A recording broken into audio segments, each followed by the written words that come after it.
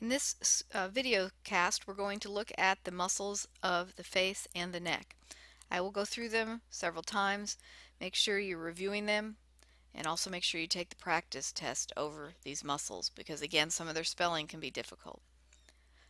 We're going to start here with the frontalis, which should make sense because of the frontal bone. Same thing here. We have the temporalis, if you remember the temporal bone. You have the orbicularis oculi. Think of orbit around, oculi, the eye. Here we have the orbicularis oris. It would go completely around the mouth if we had the whole head. Here we have the masseter. The buccinator is the muscle, deep muscle here.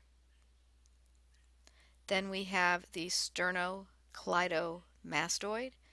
Break that word into parts, and it's really not that hard to spell. And if you think about its attachment points, that mastoid process, the sternum and the clavicle. A muscle that is not shown here because it's a superficial muscle is going to be the platysma, which would attach here and come down to the clavicle area. Again, it's called the platysma. To find the platysma, there's one torso head that has it, and also if you look at the poster, it also has the platysma actually there that you can see it. So let me go through this a few more times. Frontalis, temporalis, orbicularis oculi, orbicularis oris, masseter, buccinator, sternocleidomastoid, platysma. Frontalis, temporalis, orbicularis oculi, orbicularis oris, masseter, buccinator, sternocleidomastoid, and the platysma. One more time.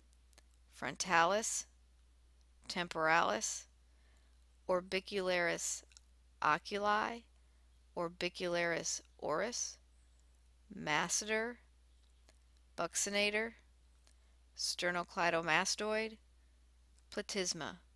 This time I'm just going to go through and point to each muscle and you say it out loud. Again, by repeating these terms, you're more likely to spell them correctly. So again, this time I'm just going to point to them, give you a second or two to respond, and go on to the next one.